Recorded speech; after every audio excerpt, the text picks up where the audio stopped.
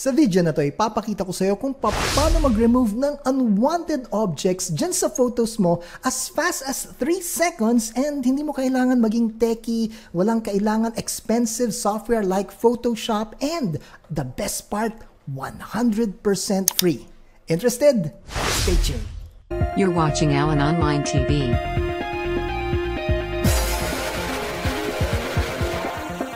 Now your host, Allen De Leon. Hi, ako nga pala si Allen De Leon and welcome to the channel. If you're new here, then may gusto akong ibigay sa'yo na gift. It's a free ebook entitled The Top 5 Free Tools for YouTube Live Streamers. Ang kailangan mo lang gawin ay i-click mo yung link dyan sa description or pwede ka ring mag-visit sa www.allendeleon.com/top5freetools. Simply provide your name and email address para maipadala ko kaagad sa email mo ang free ebook. May ginawa akong video tutorial which is how to remove photo background in 5 seconds wherein ang ginamit ko dyan ay yung free online software na si remove.bg. So, pag may photo ka, kaya niyang i-remove yung background mo. So, ginagamit ko na to ng more than 2 years para sa mga YouTube thumbnails ko. So, totally satisfied ako sa free online software nito. Yun nga lang, may hinahanap akong feature sa kanya na wala sa remove.bg. So, ano tong feature na to? Yung feature na halimbawa, photo ito. Then, gusto kong i-remove itong object na to, yung Infinity Gauntlet ni Thanos. Halimbawa, gusto kong i-remove yan. So, hindi kayang gawin ni remove.bg yon. Kasi pag ni-remove ko yung object na yan, then pati yung background niya ma-remove. So, parang may butas ka dyan sa photo mo, which is hindi maganda. But, after 2 years, ngayon, which is now, meron akong na-discover na new online software na kaya niyang mag-remove ng background katulad ni remove.bg, and yung special feature niya na bagong-bago, kaya niyang mag-remove ng object sa photo mo without removing the background. Yes, and it takes only 3 seconds to do it. Diba? Okay? Ayos na ayos, diba? So, why don't we head over sa computer screen ko para mapakita ko sa inyo at masimulan na natin itong video tutorial na to. So, are you ready? Sige. Let's go! So, here we are sa computer screen ko. Nandito tayo ngayon sa photoroom.com, which is also a background remover similar kay remove.bg. Mamaya papakita ko sa inyo kung paano mag-remove ng specific object sa photo mo na hindi mo gusto, na special feature yon dito sa photoroom.com. Pero sa ngayon, pakita ko lang yung background remover niya para at least kung gusto mag-remove ng background. So, just follow my cursor. Ito yung background remover button. Click natin. And then, similar kay remove.bg, mag-insert lang tayo ng ating photo. Ang gagamitin ko na lang photo rito is yung ginamit ko sa thumbnail, which is this one. Click natin. And then, in just a few seconds, i-remove na niya yung background mo. Ayan, kita niya, na-remove na niya kaagad. At ang maganda, pwede kang maglagay ng colored background mo in replacement dun sa ni-remove mong background. Okay? Pero ang nagagawa nitong si Photoroom is this na hindi magagawa ni remove.bg. For example, ito. Halimbawa, ito yung photo mo. Kung gusto mong i-remove a specific object like this clapper or tong Iron Man helmet, pwede yung i-remove ni photoroom.com without removing yung background mo. Yan, hindi magagawa yan ni remove.bg.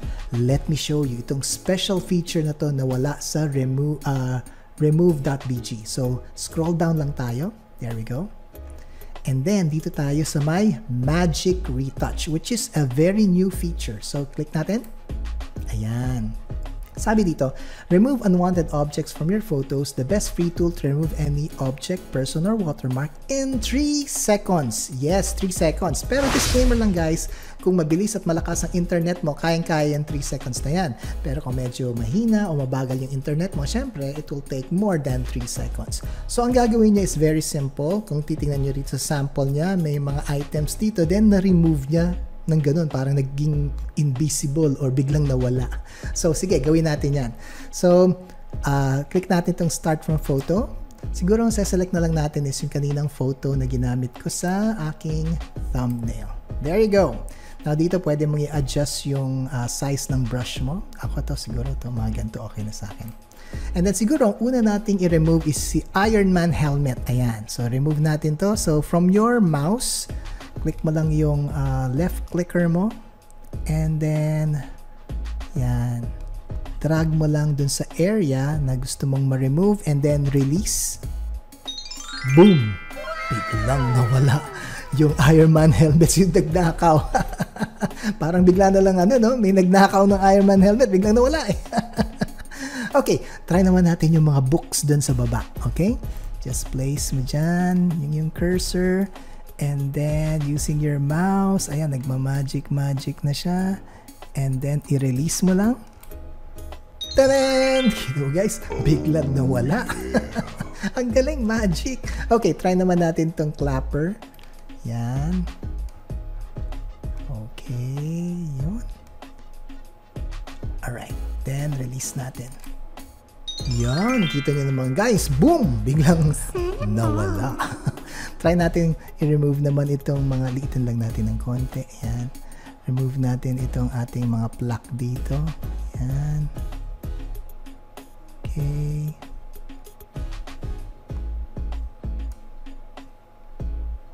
Okay, I think this is good. Konti pa. And then release. Yun! Wow!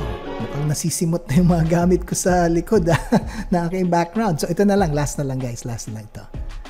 So again, same procedure lang. Drag mo lang yung iyong cursor dun sa area na gusto mong mag-disappear. Okay, I guess this is fine.